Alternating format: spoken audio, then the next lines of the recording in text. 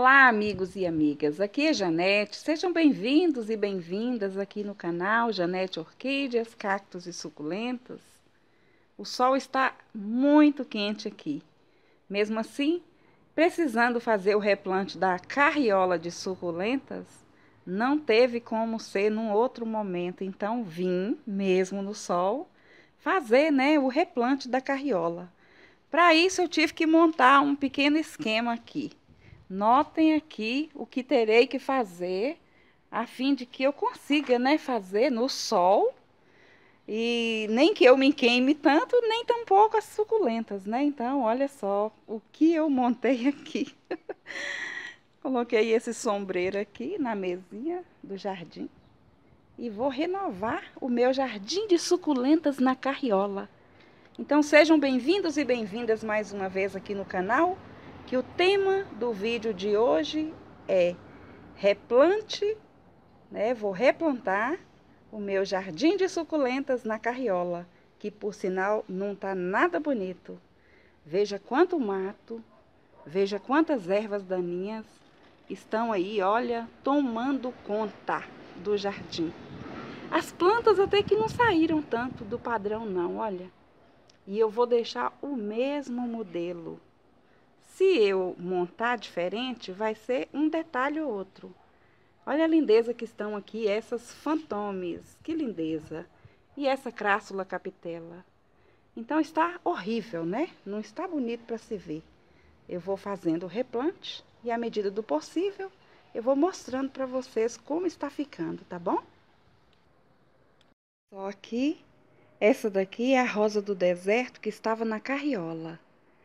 Fiz um vídeo mostrando passo a passo de como estava o substrato e do que precisei tirar, do que precisei colocar. Porém, enquanto eu gravava um pedacinho e trabalhava outro, aconteceu que a bateria do celular acabou e eu perdi o vídeo. Peço desculpas, porque minha intenção era mostrar tudo.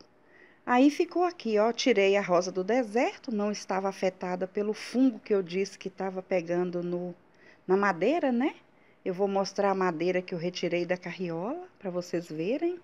E a rosa do deserto está linda assim. Vou plantar agora e mostrar plantadinha. Olha aqui, eu não tinha um vaso apropriado, então eu coloquei provisoriamente aqui. Olha aí. Coloquei a raiz funda, lá dentro e deixei ela bem por cima. Essa é a maneira correta de plantar? Não, não é. A maneira que eu considero correta para plantar a rosa do deserto é aqui, ó. Assim, num vaso mais raso, onde o caudex fica mais suspenso, E o substrato fica mais embaixo, olha aí, ó.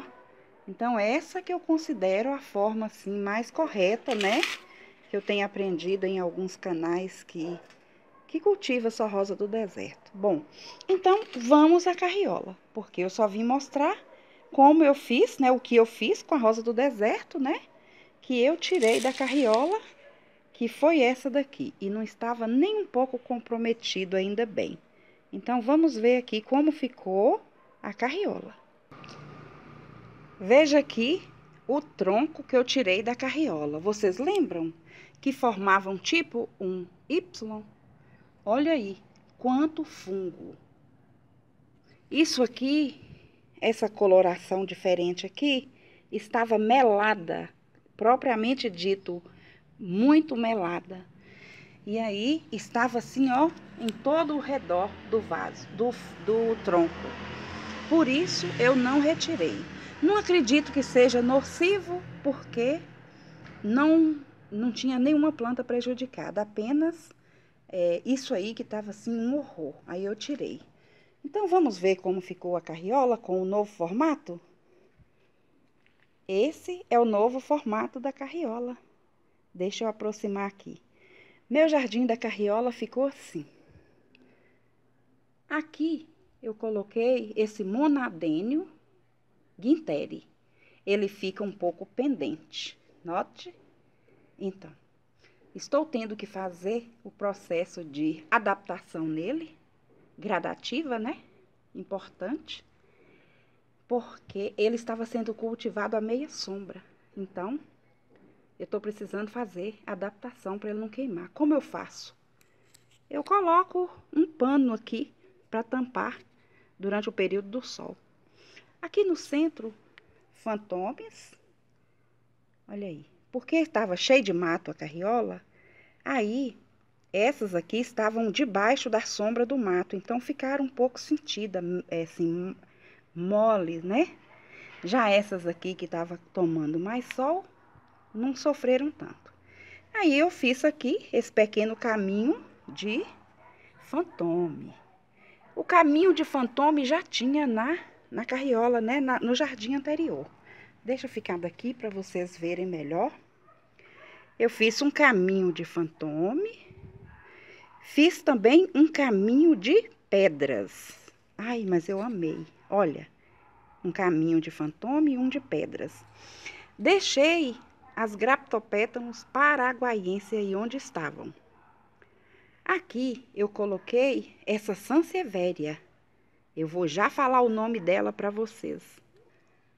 Essa é a sansevieria trifasciata montei. Então, esse é o nome que eu consegui para identificar essa planta aqui. Será que ela fica bem aqui, nesse local que pega sol o dia quase todo? Sim, eu já tenho experiência dessa planta ali, ó. O sol talvez ofusque, mas vocês conhecem bem. Então, eu já tenho uma certa experiência desse cultivo, né? Eu vou lá mostrar de perto. Olha aí, essa é a sansevieria trifasciata montei. Como está linda, né? Está muito bem no sol. Olha aí. Ali tem a outra que vocês já sabem, né? Então ela vai muito bem no sol também. Deu certo o cultivo, então eu aproveitei e coloquei também na carriola. Vamos continuar vendo o jardim. Veja a visão aqui desse lado como ficou. Aqui ficou as paraguaienses e aqui ficou a sansevieria, né? De trás. Olha aí. Aqui na frente eu coloquei essa crássula. Tenho a crássula capitela campfire que ama o sol, né? Qualquer jardim, por mais sol que tome, pode colocar que ela vai bem. Aqui tem essa crássula também, que a tendência dela é ficar pendente. Eu já tenho ela ali também, que eu cultivo no sol e fica pendente. Linda, né? E é uma planta simples, comum. Então, essa ponta da carriola ficou assim. Daqui, eu deixei como estava, com esses graptocedum aqui, bronze. Olha a lindeza, maravilhosos, né? Olha a coloração desse cedum. Aqui tem mais uma crássula capitela. Aqui atrás tem o Francesco balde. Que lindeza. Não mexi também, está exatamente como estava. O Francesco balde e também a graptovéria, ou melhor dizendo, a graptopétalo paraguaiense. Então, ficou assim. Agora aqui, eu optei por colocar cactos. E achei que saiu super bem, ficou muito bonito. Eu pude fazer essa mistura, né, de cactos e suculentas. E ficou muito bonito. Coloquei umas lascas de pedra natural aqui, dessas que acha aí na beira do rio. Aí aqui tem, ó, o Cepalocereu senilis, duas, né, versão dele, olha aí. Esse com mais espinhos e esse com menos e mais pelinhos, né? Então, esse é o Cepalocereu senilis. E tem esse cacto azul aqui, que eu não sei o nome, não sei a identificação dele. E ficou lindo. Olha só. Ai, gente, eu fico muito apaixonada com minhas plantas. São suculentas comuns, são plantas de muito fácil cultivo, plantas simples, mas que quando a gente pega com muito amor e carinho e usa assim, ó, uma carriolinha velha, toda furada, sem roda. Uma carriolinha que ia pro lixo e faz um jardim assim. Olha só que riqueza, não é? Fala pra mim aí o que você achou do meu jardim de suculentas na carriola nessa nova versão.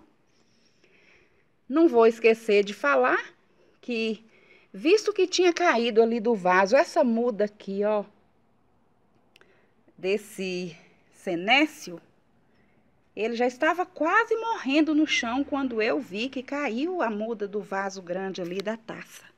Aí eu falei, vou colocar aqui. Ele deu uma murchada ainda mais, mas vai ficar recuperado logo, logo.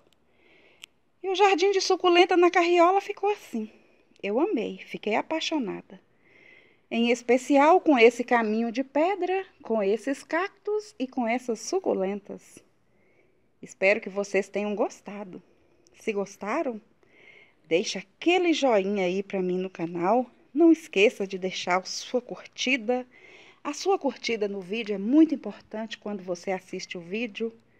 É muito importante porque se você curte o vídeo, o YouTube entende que você gostou, né? E se você gostou de fato, curte aí. Deixe aí sua opinião através do comentário. Eu terei prazer em ler e responder todos os comentários de vocês. Ficou linda ou não ficou linda a minha carriola de suculentas? Agradeço você que ficou até aqui assistindo esse vídeo. Fiquem todos com Deus e até um próximo vídeo aqui do canal Janete Orquídeas, Cactos e Suculentas. Tchau!